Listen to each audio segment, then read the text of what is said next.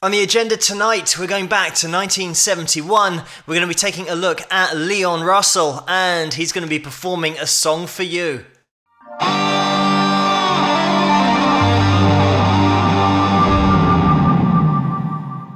Hello, Phil here from Wings of Pegasus, and welcome to another analysis video.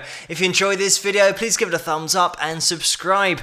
So let's get Leon up on screen, and also the link to this video is going to be in the description below, so you can watch it the whole way through there without me interrupting it. I strongly advise that you do that for this performance, because I might be stopping this at points. So we'll see how we get on, and let's see how Leon gets on.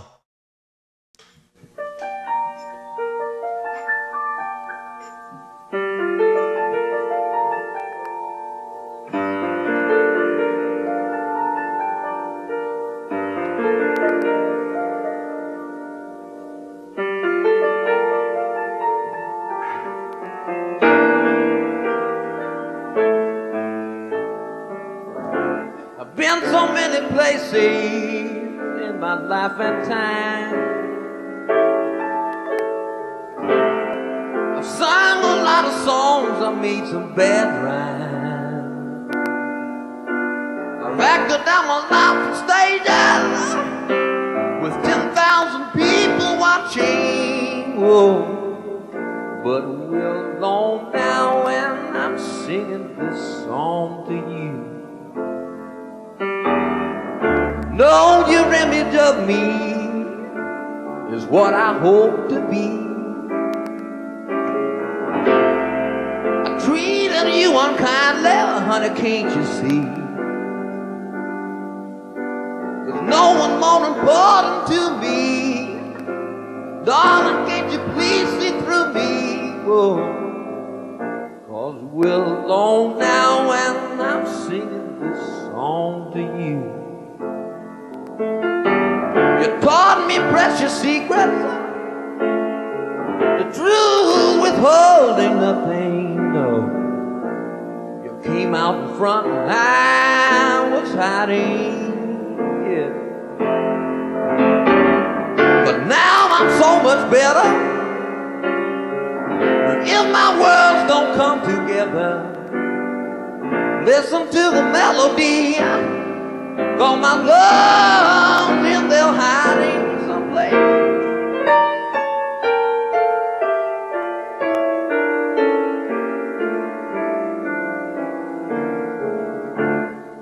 I love you in a place where there's no space and time. I love you for my life, you are a friend of mine. When my life is over, remember when we were together. Oh, we were alone and I was singing this song to you.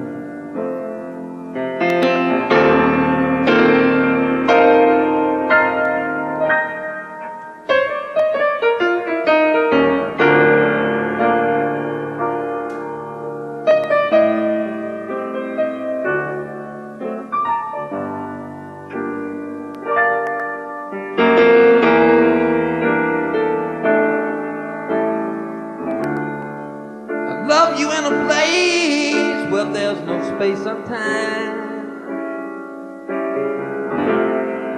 I love you for my life, you are a friend of mine. And when my life is over, remember when we were together. Whoa, whoa, whoa. We were alone and I was singing this song to you. We were alone and I was singing this song to you. 'Cause we're alone now and I'm singing my song. Singing this song to you.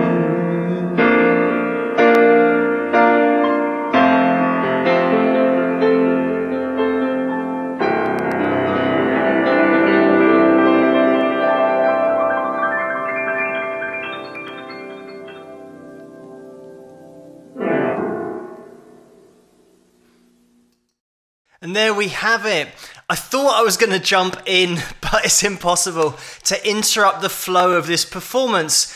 And there are so many points within it, even just instrumentally, the way that Leon plays the piano with the expression, and specifically the expression pedal. And if you don't play the piano, you might not know that there's an expression pedal that Leon's using so well here. By applying pressure to the pedal, it means that you get sustain on all of the notes that you're playing, and as soon as you take your foot off that pedal, the notes now stop. It's a sudden stop called staccato, where it's a very short, sharp sound compared to legato, where those notes just keep continuing for a long time and blend into one sound. You can listen out in the intro, the way that we start with all of that sustain on what Leon's playing, but then just before he kicks into the verse, he then takes his foot off that expression pedal, gets that sudden stop, and then we're into the verse. And interestingly, I was watching a video with Leon performing on the Letterman show, I think it was, where they were having a technical problem, and Leon says we're having some technical issues here, and then they go to a break, but the problem was that the expression pedal was broken, so it meant that everything that Leon was playing was continuing, and it had sustain on the sound when he didn't have his foot on the pedal. And the problem with that is a lot of people who don't play will say, well, we can hear the piano, what's the problem? If every note is being sustained for a long period of time, it's going to start sounding so messy once you start piling up these chords, one on top of the next, on top of the next, because the previous chord will be ringing out by the time that Leon's moved to another chord. And by the way, Elton John was hugely influenced by Leon, and they played together and were good friends, and having that expression on a piano is so difficult because it's the same sound for everybody. And this is something that when I'm talking about guitarists having their own sound, generally they might have a particular stomp box that they used or a particular amp, and it was very specific to them and just their own playing style. But having your own style and expression on a piano is so difficult because it is the same sound all the time. You just push down a key and that is the note that you're going to hear, and you can't really change the tone of that on a piano. Of course, when we start getting into keyboards and synthesizers, you can do a lot with that. But having this expression in the piano is so difficult to achieve, and everybody knows this who started to play. And this is what Leon nails throughout this performance, and of course he is a top player. What I love about this performance, but just him as a player in general, the way that he used to throw in really top technical playing for a fraction of a second, and then we back into a mainstream chord change, back into that melody over the top. So it's never overdone, but it is perfectly judged. And the bridge in this song is such a great example of that, because it takes you on a totally different journey to the rest of the song, but somehow we make it all the way back to where we started, and we're now in this familiar place. Somehow it's the part in the song where we have almost a hint of jazz in there as well. So it's so cleverly put together, and cleverly put together in a way of composing and arranging in order to get that full circle to go on such a different journey and still make it back to where you started. We all know that Leon, having that technical ability on the piano, he started when he was age 4, having that session level ability, and he did play with the Wrecking Crew, but he was the go-to guy in the 60s. Whenever people were looking for a pianist to get down some keys, this was the guy that you hired because of his ability. But also, let me throw in there, with this performance especially, the vocal quality that we have. There are plenty of other performances where Leon is putting in a slightly different expression and being a lot more strict with the melody of the song that he might be singing. And this is all about raw emotion and feel and soul. It's not something Leon is doing to try and sound like somebody else. He's just singing this the way that he wants to, the way that he's written it, in order to connect and get his story across and get the meaning of the song across as well. So it is such an authentic delivery, and only Leon can sing the song like this. And that's the point, that when you stop trying to be like other people, then you'll shine as a unique artist, and that's definitely what Leon Russell did. So it's something that you can start to appreciate with this performance, that dynamic control, just literally on those keys, just playing softly and then adding a little bit more aggression in there and doing exactly the same thing vocally, going from a more connected sound with his vocal cords to then a softer, more conversational quality to the delivery. Sometimes you have to remind yourself that what you've just watched for just over 4 minutes, considering how engaged you were, was just a guy sitting at a piano singing. And when you look at it from that perspective, that there's no big band here, and sometimes you can get a 4-piece or a 5-piece band that don't hold your attention, but to have artistry at this level just shows you the depth. And this is the thing that is so rare about artists like Leon, the way that he could play as a session musician, being at that level at any particular instrument, multi-instrumentalist as well, by the way, also apply the vocal that will connect with an audience, having that. But then having the songs, I always say it's the hardest part of the music industry of being a successful artist, to write songs that people like and they connect to. And Leon had that ability across the board, all of those 3 things. A great indication of that songwriting ability is when other artists cover your songs, and that has happened so much with Leon Russell because the list of names and artists that have covered his songs is endless. Also mentioning the amount of people that Leon has played for and played with, because that's another endless list. He really was the go-to guy, not only for the session playing ability on the piano, but also on guitar and singing, backing vocals, lead vocals, and as a songwriter for other bands. He was just that multi-talented individual that everybody wanted in their band or writing songs for them. Leon had this ability to play that lead solo on the piano and also on guitar, like I said, multi-instrumentalist. He had that ability to take that solo over and take you to a totally different place because of his ability at the instrument. And that's in a different league of player and artist, where they've got that ability to sell you a solo that isn't only good, but it totally transforms where you were in the song and the journey that you're now going on. We are going to be getting into Leon's background and some of the things that I've already mentioned about starting at age 4. That's where that technical ability comes in. But also he went to school with David Gates from Bread, and they had their own band called the Fencemen. Also Elvin Bishop, I believe, went to the same school, so there was a lot of talent around in that school at the time.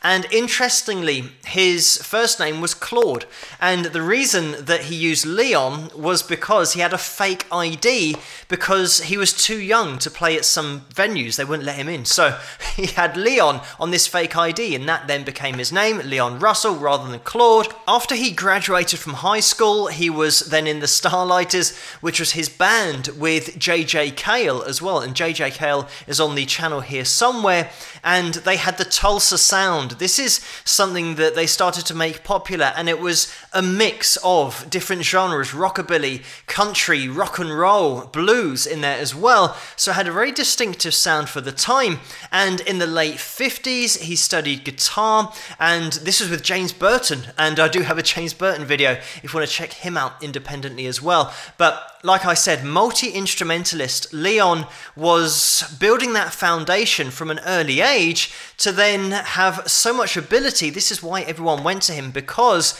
if you needed a guy to play the piano in the studio, he could do that, but then he could lay down a bit of guitar as well. And having that ability meant that now studios only needed to hire one guy. So he did a lot of session work in the 60s, being part of the Wrecking Crew as well, as I mentioned earlier. And in 1965, he did have his first single release. And in 1968 is when his album came out with Mark Benno, and that was called Look Inside the Asylum Choir. And for that album, Leon multi-tracked himself. Also throughout the 60s, he was writing, and not only that, he was writing songs that were becoming hits for other bands and artists, and working in the background as a session player and a writer it's sometimes the case that those session players never really get any exposure for themselves, but Leon definitely did make that change. He performed with Delaney and Bonnie and Friends, and this is in 1969 to 1970. He started to meet a lot of other musicians at this time,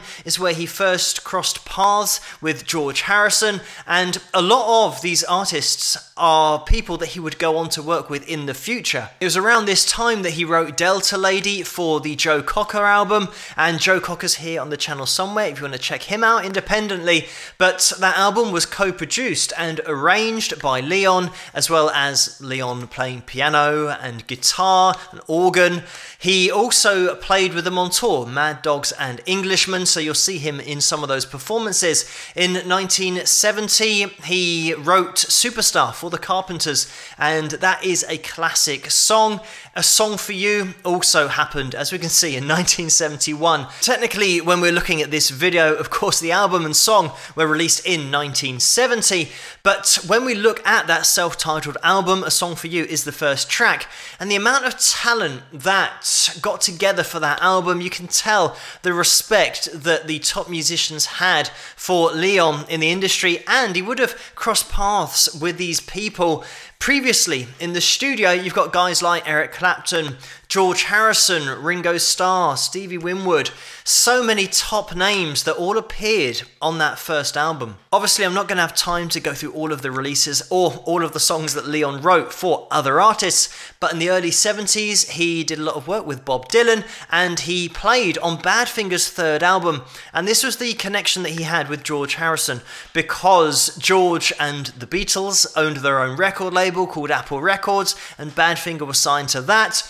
With that link to George, he also played at the concert for Bangladesh, and as an album, that was hugely successful commercially and critically, and also that won the Grammy for the Album of the Year. He toured Leon Russell and the Shelter People. That whole band, the show that he did, was massively successful out on tour and made a reported $3 million. In 1972, he released the album Carney, and this was a huge hit. It got to number 2 in the charts, and it was the same year that he bought the Church Studio, where so many top artists and bands would record in the future. In 1973, he released Looking Back, and then that same year is when he released Hank Wilson's Back, Volume 1.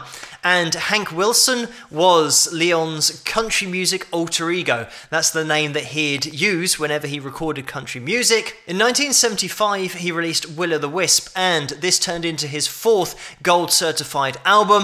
In 1976, he started his own record label, and this was the same year that he wrote Lost Inside of You with Barbra Streisand, and that was on the movie soundtrack, A Star Is Born, and she sang that with Chris Christopherson.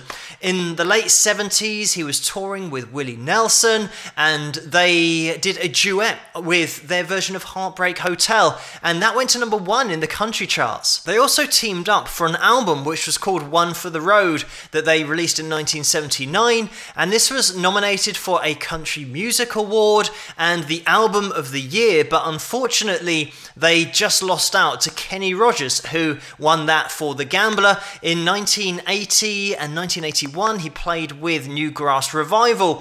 He was constantly touring, playing and recording, and in the late 80s he also played with Edgar Winter, and in the 90s he was releasing albums. He had his own independent label as well that he set up at that time. Leon was also one of the artists that played on Foggy Mountain Breakdown, and he won a Grammy for that in 2001. He also worked with Elton John in 2009 when they recorded The Union, and that album was released in 2010.